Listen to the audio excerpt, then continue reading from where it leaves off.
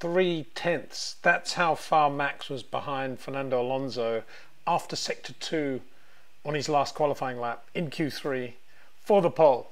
3/10. That means that the last sector, which is entrance to the swimming pool, the tight exit of the swimming pool, the acceleration run out of the swimming pool section, and then into Rascasse, where you're braking with load on the car. The track's going to the left, you're braking there. You've got then the tight right-hander, the first part of Rascasse. You've got the acceleration run there, and then you've got the last corner onto the pit straight. That's all that remained for Max Verstappen to try to get the pole. 3/10 and a little bit more, obviously, if he wanted to go quicker than Fernando. And he did it. I can't believe that he did that. There's one thing that's got to be said straight out of the box, and that is potentially Red Bull got the temperatures absolutely perfect for sector 3, where there's all important traction episodes, certainly coming out of the last corner, and to some extent coming out of the first part of Rascasse, and certainly coming out of the swimming pool as well. They're all traction places. They're all Sergio Perez places. Yeah, right. We'll talk about him in a bit. Potentially Red Bull got it absolutely right there and sacrificed the first two, but I don't think it was as mechanical or as scientific as that. I think Max was a bit conservative. He, by his own words, he was conservative through sector 1 coming out of Saint-Leclerc. We'd already seen Sergio hit the wall there, and I suppose that would have echoed through the Red Bull garage, and there would have been just a warning sign for going into Saint-Leclerc. So that's potentially why it would have left a little bit of margin there. Sector 2, Fernando was just unbelievably quick there. He was incredibly good there in the Aston Martin. He looked so poised there. The balance of the car, the drivability of the car was just perfect for Fernando. And that was high-speed braking as well, into the chicane and then into Tabac. So Fernando really, really good there. And on that sector, Max was a 10th off. You may not think that's very much, but in going for the pole, it is a massive amount given how competitive it was. So sector 3 begins on the exit of Tabac. Not really a traction thing, a little bit of traction, but it's more momentum, it's more getting Tabac absolutely correct. Then it's the very fast entry through the swimming pool. Now, I think a lot of people are going to say, wow, what a sector 3 from Max Verstappen. And it includes, obviously, the entry to the swimming pool. Incredibly spectacular high speed. Yes, I think it's about 155 miles an hour, looking at the MPH on the onboard, around that number. But I don't think he would have been and was massively quicker than Fernando or Charles through there. And even if he was, let's say he was 1 or 2 miles an hour quicker through there, it wouldn't have given him any reward, because as you come out of that, you're almost on the brake straight away. There's no reward, there's no long straight for the tight right-left with the curbs. And there's no way in the world you can take any risk there at all. All you can do is shave the apex as tight as you can possibly shave it, but don't hit the curb on the left, as Carlos Sainz did yesterday, as many drivers have done, and bounce into the guardrail. So what was it? What was it on sector 3 that actually gave effectively 3/10, maybe 4/10 to Max Verstappen, gave him the pole at Monaco? It was turn-in under load. It's what he does unbelievably well.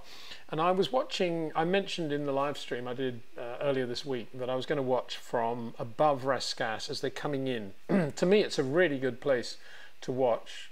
No real photographers there, because it's quite difficult, I think, to get the sort of angle they want and to get the overall picture they need. But in terms of actually seeing what drivers are doing, going into that right-hander under load, braking under load, and how they're handling that, I think it's really, really good. Particularly as a pedestrian crossing on the road there, and you can actually relate one car's position on the circuit to another.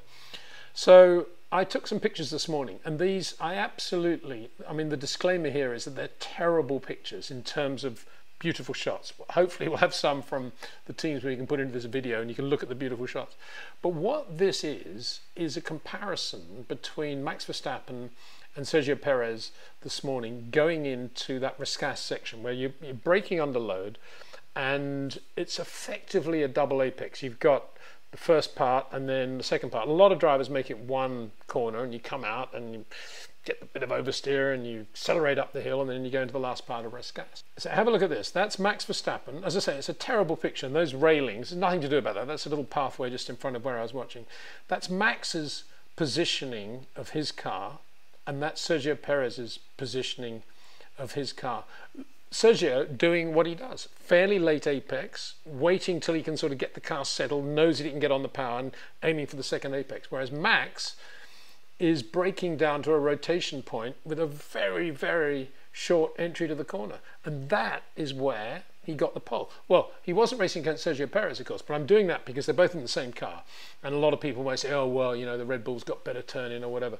So let's have a look now at Max versus Fernando Alonso, which was the driver that he had to beat in order to get the pole. All credit to Fernando. I mean, he just looked superb all day. So this is Max. I'm using the same Max shot. Look where, this is a quick lap from Fernando. Look where Fernando is positioning the Aston Martin. He's doing the same thing. He's doing exactly the same thing as Perez. He's getting a much wider approach and he's aiming for that second apex to get it absolutely right. And his judgment and his car control is brilliant. But look how Max is shortening the corner compared with Fernando Alonso. And that is, again, to repeat the point, that is where he got the pole. Because from that rotation point, he's got the car absolutely linear straight where he needs it for the exit. And he's got a shorter corner and perfect straight line exit from the corner. And I dare say it would have been the same going into the last bit, although it's so sort of tight and it's a funny camber change. I don't think it's quite as dramatic. But that is the highlight of how good Max Verstappen is with load on the car, braking with load on the car, how he can manipulate the car and still get a shorter corner than Sergio Perez and Fernando Alonso. Just a word on Sergio Perez. I've been saying in the build-up to Monaco, this is one of his circuits. This is a circuit where last year, obviously, he was really, really good. And he's got this feel for the back end. He's got an incredible feel for traction. His strong point is not the entry to the corner. It's not shortening the corner the way it is for Max Verstappen. And what Sergio needed to do today, in my opinion, was A, let the track come to him, because it was going to get quicker throughout qualifying for a start. Not try too hard in Q1, just get the car up into Q2 and then get it into Q3. Yeah, fairly basic stuff. But beyond that, only really be Sergio Perez on the traction side of the corner. You're never ever going to out-max Max Verstappen braking for Sandovote and going into Sandovote quickly if you're Sergio Perez. No way in the world. And that's what he did. I don't know what he was thinking. I mean, he needed to be slower into the entry point. He needed to brake earlier than Max into Sandovote. He needed to be doing all he does so well with traction mid-corner and getting it up the hill.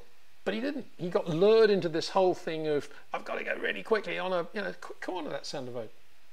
I don't know what he was thinking. I think that shunt we saw today for Perez was a culmination of all the stuff that's been going on probably in Mexico around, you can take the championship to Max, Sergio, you can do it, you're as quick as Max, you've got to get the same treatment. And when, of course, he had the, when he couldn't match him in the semi-wet conditions in Melbourne and kept locking up, he blamed the team, there's something wrong with the car, even though the team said there was absolutely nothing wrong with it. And after Miami, when, what can I say about Miami? Max just outdrove him. He was unbelievably good on the hard tyre, used hard tyre compared with Perez on the new hard tyres, albeit fuel loads were different at that point.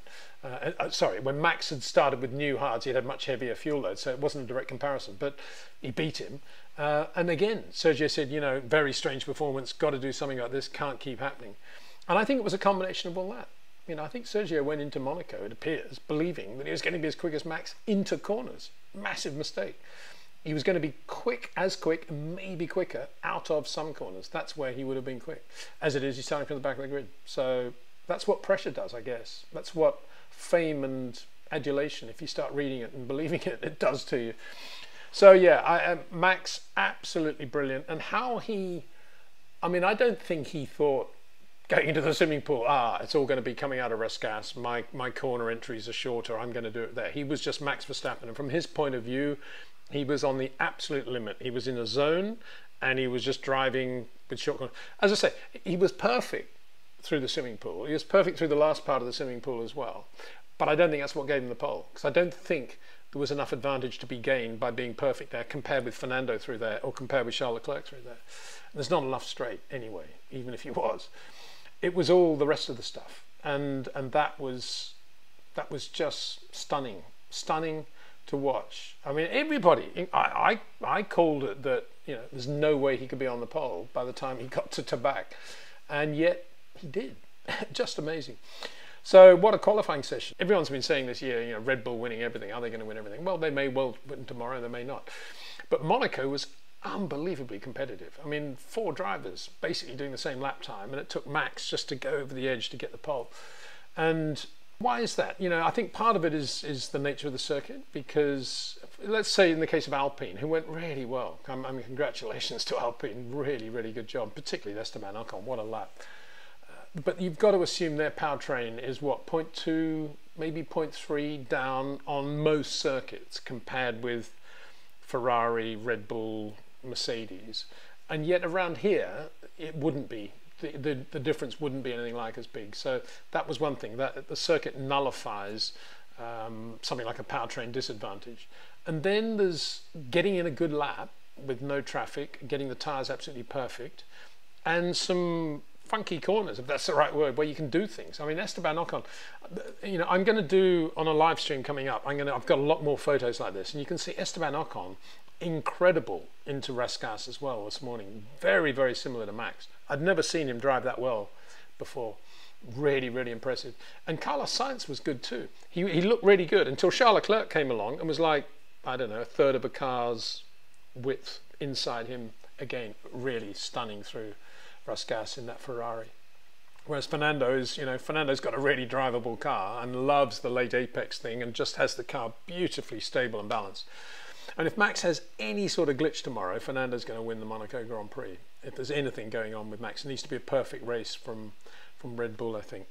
So let's have a look at some of the other results. You know, Max 11.3, Fernando and Charles 11.4 both, 0.03 difference between the two. I think the Aston Martin's a slightly better car, slightly more drivable car. The Ferrari's more edgy. And that showed up, I think, really under pressure for Carlos Sainz, who did an 11.6. So good, very good job by Charles Leclerc. He didn't hit anything, hasn't hit anything all weekend, and has built up slowly. Looked a bit scruffy and scrappy yesterday, but really looked good today. And Esteban Ocon, for me, one of the stars. You know, P4 in the Alpine, Pierre Gasly P7, really, really good for Alpine. They've been getting a bit of stick from Laurent Rossi recently, unjustifiably in my view. I think they've made a lot of progress, and to have both Alpines again in the top 10 around Monaco, very impressive. And then there was Mercedes. So, you know, yesterday you could say, as I said at the end of the video yesterday, were Mercedes much quicker, or are they actually the same as McLaren now? You know, difficult to say where they're at with these improvements. But Lewis didn't help his cause at all at the end of FP3. When he came into Mirabeau, very un-Lewis-like, went into Mirabeau and just the back end came out. I think he touched the curb maybe on the apex and just went to the outside into the guardrail, left front suspension gone. Very un-Lewis-like. And what a time to do it, you know, when they're just trying to build everything up, the momentum in the new car. Well, I say the new car, the new upgrades. And so that was a rebuild job for Mercedes going into qualifying. And at one point, Lewis was on the bubble, Q1, Q2, got into Q3, all credit to him to put those laps together. At one point, he was saying the car feels snatchy on the right coming out of the swimming pool, possibly as a result of, you know, the setup that had to be, the setup change, or the setup development work that had to be done on the car after the damage. So, you know, you damage a car at Monaco and there is always the risk of that. But he got in a lap at the end. He was quicker than George, who ended up qualifying, what, P8. So Mercedes, with all these revamps, P6, P8, is about probably where they would have been if they hadn't touched the car at all with those two drivers. Pierre Gasly between them in the other Alpine. Yuki Tsunoda, again, doing a really good job for AlphaTauri.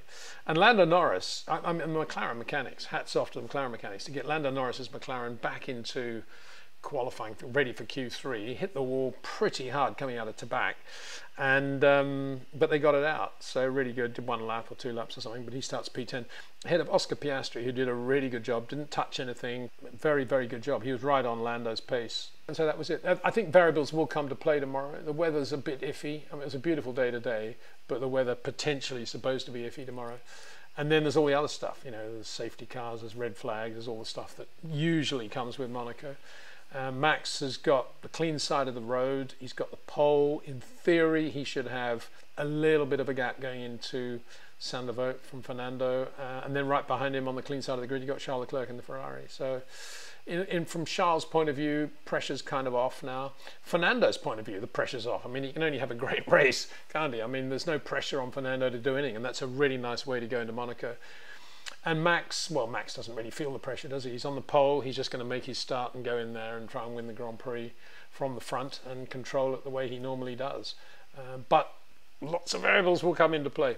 So there we are, great pole for Max Verstappen. That was one of his best poles, I think, and I think it was, you know, it was kind of lost in all the subtleties of what Sector 3 at Monaco is all about. And you know, again, apologies for the quality of those photographs, but I hope they show dramatically when I talk about short corners and how Max is the personification of short corners. I hope that kind of shows what I'm talking about. As I say, I've got lots of other pictures, Charles Leclerc, Lewis, George, you name it, the two Alpine drivers in comparison, which I'll put in a live stream sometime next week. So roll on tomorrow, the Monaco Grand Prix. Thanks to our two partners on this channel, to Jetcraft and to Pitbox.io. You can see what they're all about in the description below this video. Thanks for watching. See you tomorrow.